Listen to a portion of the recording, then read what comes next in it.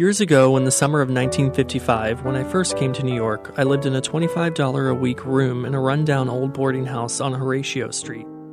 Once unpacked in my rented room, I set up my portable Olivetti and a ream of typing paper on a rickety table and sat down to turn out a wry but poignant and deeply touching short story that I imagined would soon appear in the pages of The New Yorker.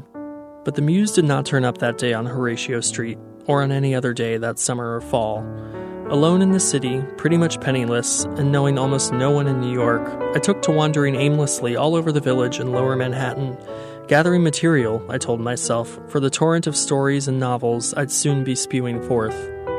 And it was on one of those wanderings, early on a blisteringly hot Sunday afternoon, that I found myself trudging down Christopher Street and coming upon the Theatre de Lys, which was playing something called the Threepenny Opera, some sort of musical, I assumed.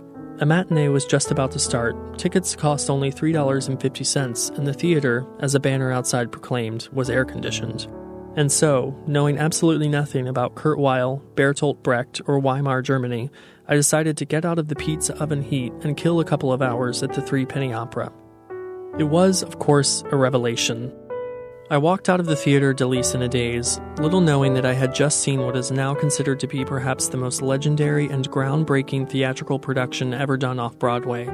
What I did know, however, 59 years ago, on that hot Sunday afternoon, was that someday, somehow, I wanted to be a writer for the theater, the musical theater.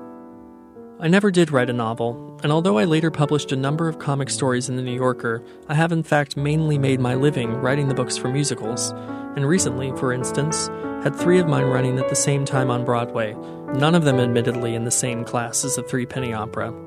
Where in the world but Greenwich Village could a young apple knocker wander into a theater and come upon so remarkable a work that he was inspired to change the course of his life? Nowhere.